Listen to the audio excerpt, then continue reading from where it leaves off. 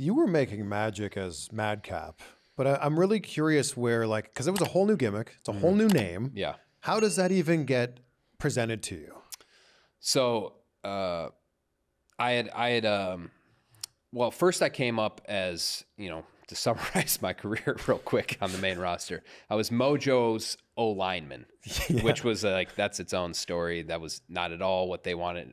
It was what was written on the paper, but someone got confused. They didn't want him doing football references. Anyway, a few weeks later, I turned on him and I had a run as 24/7 champion. When COVID hit, that kind of took the 24/7 thing to the side for a bit. And then I came back on Raw Underground. I tore my ACL on that. And then I came back and I felt really good about where I was at. And I made, some Riddick Moss pitches, and they were bringing me up. I did one dark match on SmackDown. And then the next week, they said, yeah, we're going to bring you back for another dark match.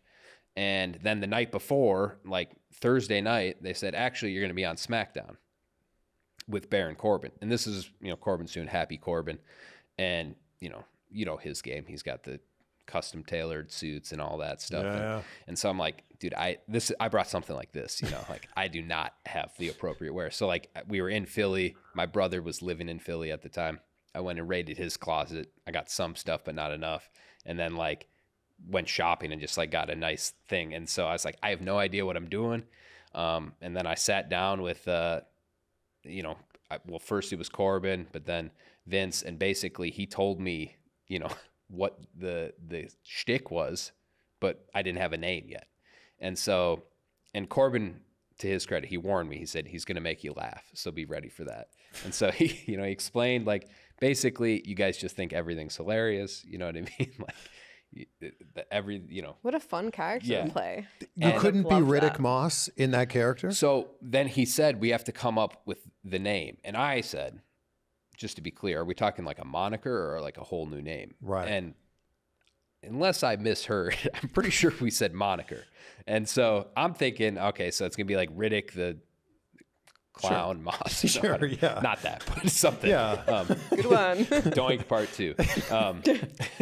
So then I'm on my way to SmackDown the next week on the plane, and I get a text like, hey, from the writer, you're going to be Madcap Moss now. And so I thought that was pretty funny, and like, well, probably there goes the main event of WrestleMania. And then a couple of minutes later said, here's the idea we have for your look, but on the plane, you can't download pics. So I had a whole flight across country like what is this look going to be? Oh, man. And then I hit download when I got when we landed, and it was what the look was basically, the suspenders and the shirt and the kind of short pants. And they were like, you didn't happen to bring suspenders, did you? Like, no. I just happened to pack them. Oh, guys have them in their bags. I come completely prepared with 3 bags of gimmicks just in case.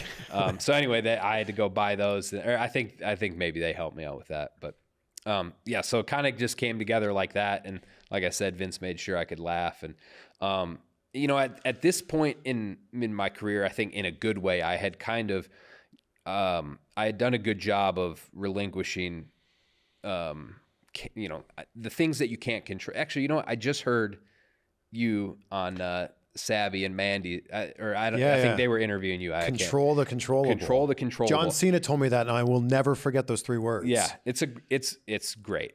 I'm a full, firm believer in that, and I think it's very hard to do in probably anything, but I know for me in wrestling, it was like, because you don't want to be the guy that's just like, hey man, I'm just here for the paycheck. Like, you know, that's not a good place to be, because then you're not giving your all to it.